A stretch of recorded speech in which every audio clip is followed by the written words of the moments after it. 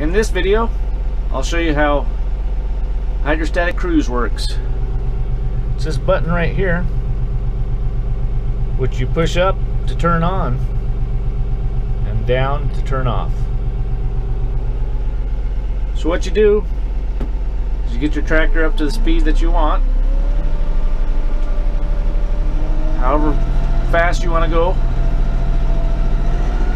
So we'll pick a speed here, and once you're happy with that speed, you come over here, turn it on.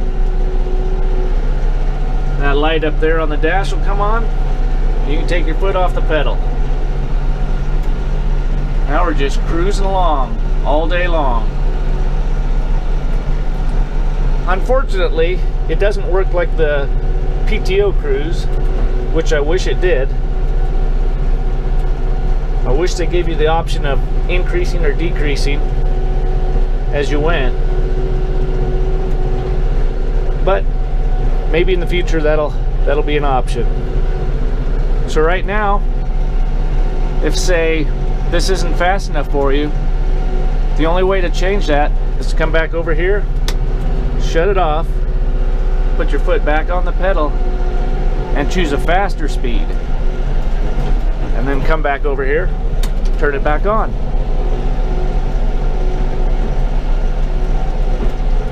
Now if you hit the brakes, it does the same thing as shutting the switch off.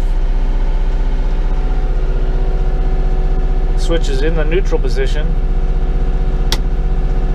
It's completely off. But even when it's in the neutral position, it still has to be restarted from the beginning to get back to your speed.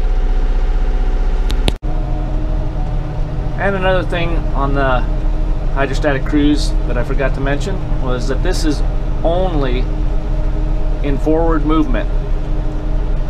It does not work in reverse. So unfortunately for you guys with snow blowers, you don't get this nice cruise control function in reverse.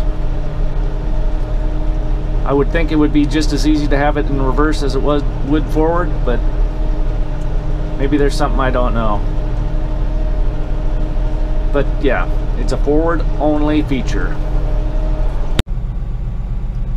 And another thing on the cruise control is it will not function if you're using the no stall feature.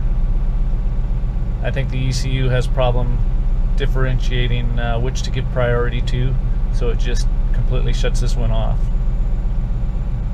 So if this is on, this doesn't work.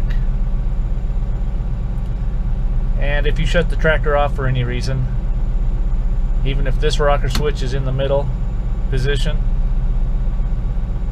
it is then considered off. So you'd have to start over on setting your pedal.